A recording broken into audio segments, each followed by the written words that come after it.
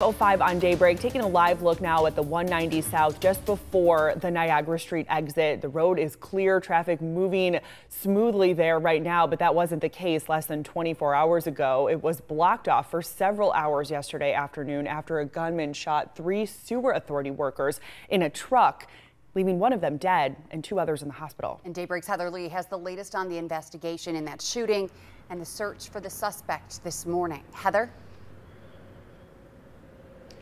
Hi there, Melissa and Lauren. Good morning. The investigation continues this morning. State police say that they're still looking for a suspect and also looking for a late model dark colored Jeep Cherokee that may have been involved in this shooting. They say based on what they know so far, they do not believe that this is there is an ongoing threat to the public. They believe that this is an isolated incident, although at this time they have not said anything about a motive. Now, we do not know the names of those Buffalo Sewer Authority employees, the employee who was killed or the 2 that were hurt. One man we know has non-life-threatening injuries, while another has serious injuries. The 3 had just finished a job, according to Buffalo Mayor Byron Brown. They were actually headed back to the Sewer Authority when that shooting happened on the 190, not far from the Peace Bridge, just after 11 o'clock yesterday morning. The union representing the workers said their members are in a state of shock this morning, heartbroken over this horrific act of violence.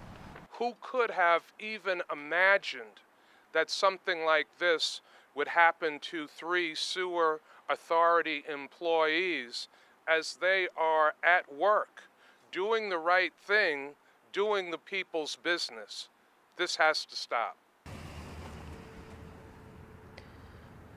Now, again, state police said that they were looking for a late model dark colored Jeep, and we were at this scene yesterday as the city, as well as a Buffalo police officer, impounded this red Jeep, possibly tied to this case. 2 on your side also talked with neighbors who provided us with these images from a Ring doorbell camera showing a red Jeep Grand Cherokee arriving in their neighborhood not long after the shooting. Now, again, state police are asking anyone with information this morning to give them a call, especially if you have dash cam video, if you have any information or other video that could help them in their investigation. You can contact state police in Batavia, 585-344-6200. We have that information on our website, WGRZ.com. Also this morning, some people might be wondering about those night-tech cameras. Throughout the morning and early afternoon yesterday, Melissa and Lauren, we were looking at those live pictures from the scene. However, we are told that those night-tech cameras do not record anything, so there is no recorded video from the night-tech cameras of yesterday's shooting.